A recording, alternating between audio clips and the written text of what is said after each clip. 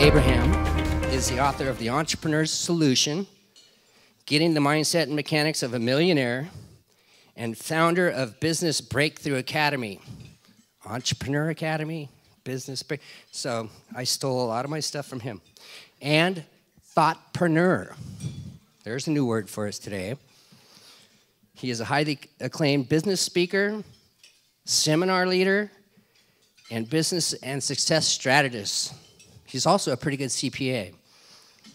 Driven by his 9 ideals of legacy, Mel believes that entrepreneurs hold the key to economic growth in the new economy.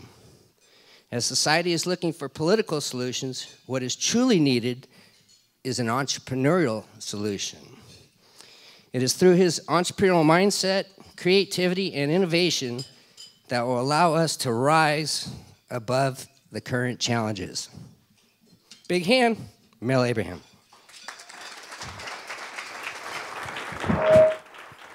Thank you. Yeah, it was almost like a monthly call with Alan. Dude, get your calendar out. Can we make it this date? And so this time, to get us on this day, I think we did it way in advance. And so it's an honor to be here. Alan's told me a ton about some of the people in this room, and as he said, I am a CPA by education, but I successfully completed the 12-step program, and I'm healed. And sorry about that, Trevor. So, Trevor who came here, I actually gave him his first job in the accounting industry 2 decades ago, I think it was. Yeah. So it's nice to see. I see a number of friends and family here. So, here's the thing. What I've started to do, what I've spent a lot of my time doing is although I am a CPA, I'm an entrepreneur by exhilaration. I've had the opportunity to travel the country, travel the world, working with entrepreneurs. I built and built my own businesses, bought and sold businesses, had the opportunity to sit on boards of directors. I still sit on some boards of directors. One of the businesses was started in the 1800s and still exists today, 6 generations later.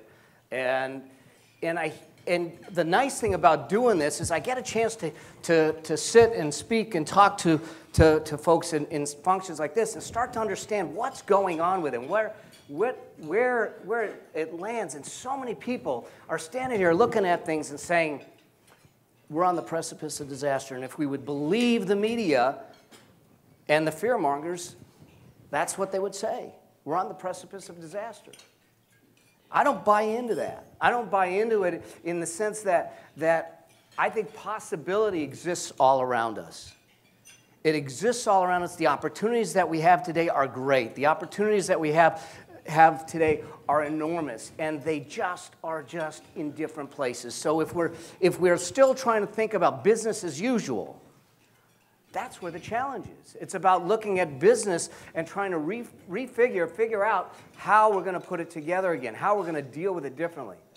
I started my entrepreneurial journey many years ago. At first, I thought it was when I started at one of the big accounting firms. I left college, after being in the fraternity, and left college and went to one of the large accounting firms in downtown Los Angeles. And I just remember that I was sitting there years into it, and I was on the fast track to partnership there. And it was at 10:30 at night. I was on the 28th floor of the Citicorp Plaza building, staring out at the skyline of downtown Los Angeles, which I happen to think is beautiful. But in that moment, I stared out there and I realized, this is not my journey. This is not what I was meant to do. I watched them take people that have worked 10, 12 years in the firm and then say, guess what? We're not going to make you partner because you're not partnership material.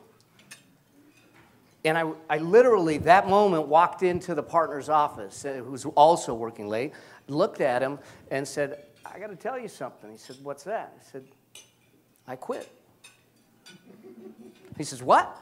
I said, I quit. He says, why? And I said, this isn't the life that I'm here to create. This is a life that was put on me because this is what people say you do when you get an accounting degree. And he says, well, when's your last day? I said, tonight's my last night. And then I did something I would never recommend any of you do.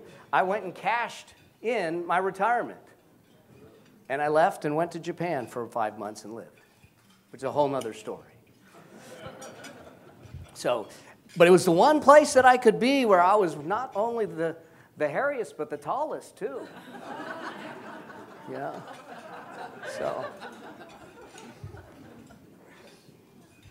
the deal is that I realized, now they came to me and said, we will double whatever you want and we want to keep you. And I realized this isn't about money. It's about life. And what we fail to think about in business is that every business equation that we look at, with all the pluses and minuses and equal signs, there's one aspect in there that we seem to ignore as entrepreneurs. Every business equation has lifestyle as part of it. And what we tend to do is, whether we're professionals in a business trying to build a career, or we're businesses trying to build a business, is we spend all the time putting things together and putting a business together, and then we take and say, where are the cracks? And we fill in the cracks with our life. The whole concept of work-life balance. And I would tell you that it's a fallacy. There's life. That's it. We may as well design it. Businesses are created to support our society and our community and our life and our dreams. So why not intentionally design it to make it so?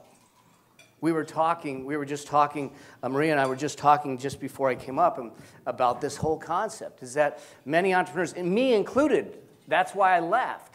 But even after I left, I still made the same mistakes. Me included, is many times we run in full tilt into a business and we start to build it because that's our passion and that's what we want to do. And then all of a sudden we get 3, 4, 5, 10 years down the road and the ship we're on is hitting the rapids and hitting the rocks. And we don't know how we got there.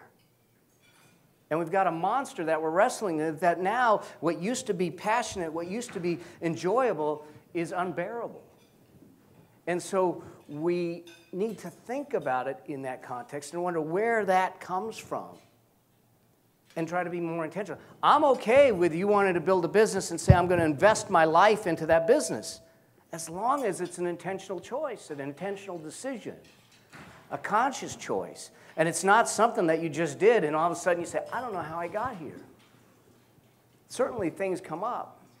You know, when we look at this, there's possibility at every turn. There's opportunity at every turn. And it's not about those that are strong. I've been obsessed since I left that time frame and really trying to understand what makes a business great, what makes an entrepreneur great, what makes something grow, what makes it die.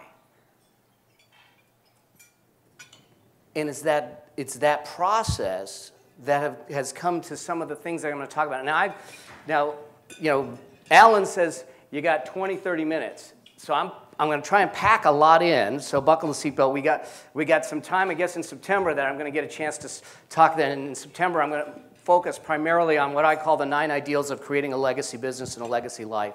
And it's the process that I use to make my business decisions. It's how I created business. And it's something that came about because I had someone sitting in my office one day, and he says, why do you do this? You're traveling around. I just told him that I crossed 2.4 million miles in United Airlines. TSA in Los Angeles Airport know me when I walk in. Okay. And I said, I've had a chance to watch people that get to their waning years of life. And they look at themselves in the mirror and they say, is that it? Is that it? It's not the way life's supposed to be lived. We're supposed to get at the end, get to those waning years of our life and go, man, that was a hell of a race. That's what it's about.